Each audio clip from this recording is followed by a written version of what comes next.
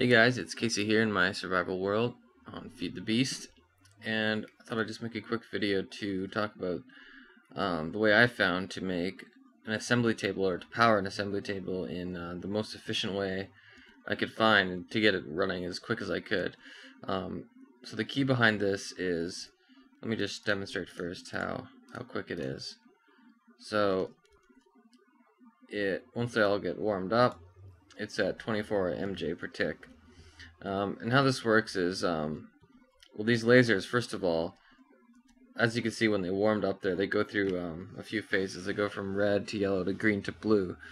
And each one of those phases is a different efficiency level. So what you want is blue, because that's going to get you the least power loss in your transfer when they're warmed up.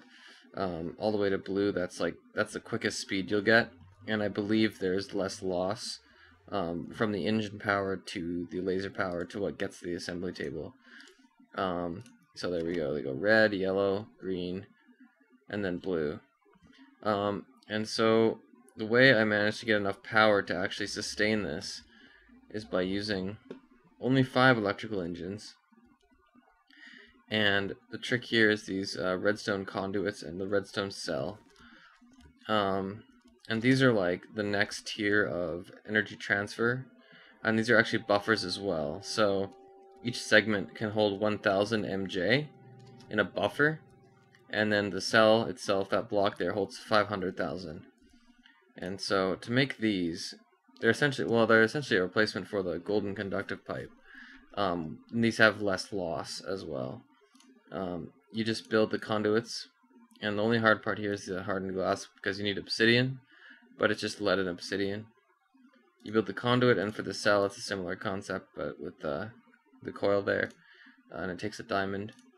And once you have the empty frame, you have to fill it with molten redstone, and that's actually not too hard. You just need a magma crucible to melt the redstone, and each redstone will give you 50 MB, and that's going to go into the liquid transposer, and you just drop your pipe in there, and it fills it up as per this recipe here, and it takes 50 for each segment and 2000 for each block.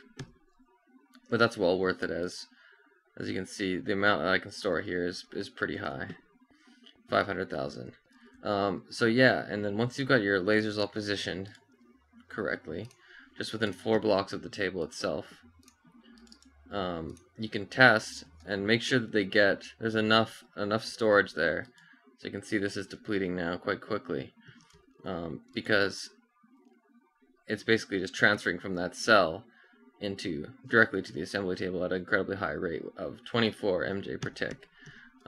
And since you have this buffer now, I could add more lasers here, definitely, and they would still run at full efficiency because there's available energy here.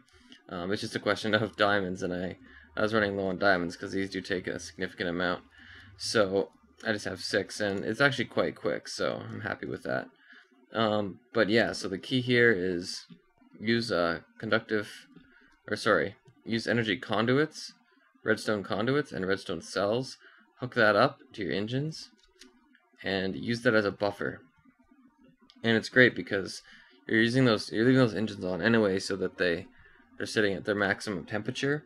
You might as well be buffering their output instead of it just getting discarded, as it would be if you used conductive pipes, wooden conductive pipes, and golden conductive piping. The MJ would just simply go away. This way you actually get to store it and just dump it all at once into that table, so you get this 24 MJ per tick. So yeah, hopefully that was helpful. One thing I forgot to mention, when you're setting this up, make sure to use a Buildcraft wrench, and make sure that this arrow is pointing out for the engines, and on your cell, on the side for the engines, make sure it's pointing in like that. It's kind of like an arrow that points in, and your output, make sure it's pointing outwards like that.